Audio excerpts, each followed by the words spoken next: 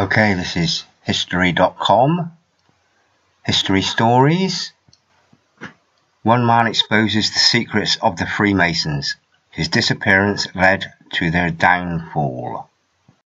L'objectif, c'est véritablement qu'on maintienne ce chiffre et qu'on continue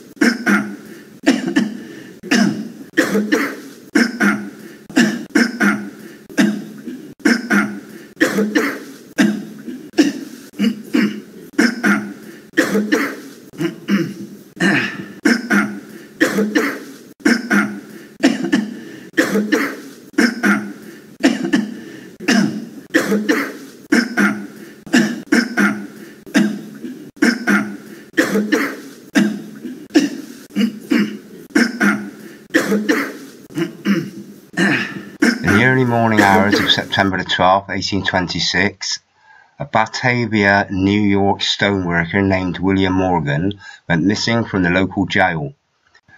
The first Masonic lodges began showing up in the colonies in the early 18th century and swiftly gained power and influence. Members of the Freemasons eventually played a pivotal role in the formation of the United States. 13 of the 39 signatures on the US Constitution belonged to Masons.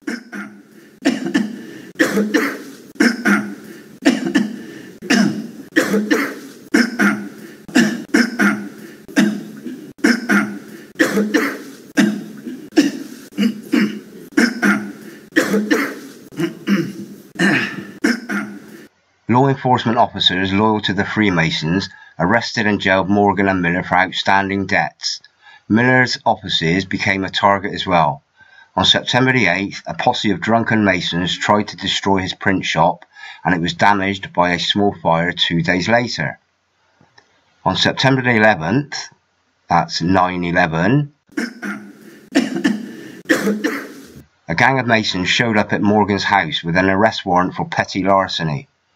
It seemed he had borrowed a shirt and tie from the owner of a local tavern and never returned it. Soon after he arrived at the police station, the charges were dropped, but Morgan was immediately arrested for another petty debt of $2.65. Late in the evening, he was bailed out by a group of Masons led by Lawton Lawson, the mastermind of the kidnapping, according to Light on Masonry, a 19th century compilation of documents about Freemasonry. He was escorted hurriedly into a carriage and taken away, never to be seen again. The last word anyone heard Morgan utter was, allegedly, murder. Shortly after Morgan's disappearance, Miller published Illustrations of Masonry with a scathing introduction that was written in the absence of the author, who was kidnapped and carried away from the village of Batavia on the 11th day of September 1826. That's 9/11. By a number of Freemasons.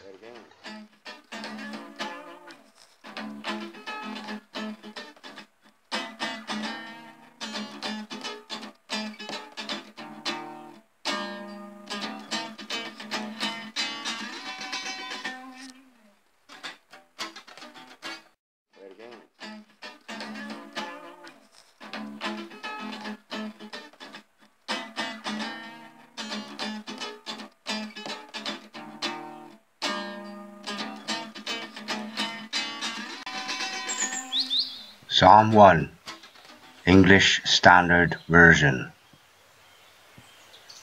Blessed is the man who walks not in the counsel of the wicked, nor stands in the way of sinners, nor sits in the seat of scoffers.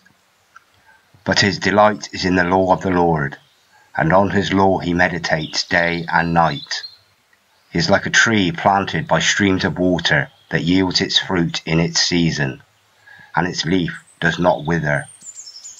In all that he does he prospers. The wicked are not so, but they are like chaff that the wind drives away. Therefore the wicked will not stand in the judgment, nor sinners in the congregation of the righteous.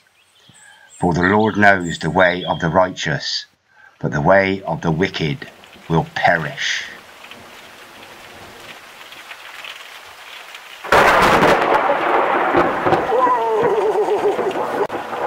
Lord! Whoa! Right ahead. Bang! Lord, have mercy.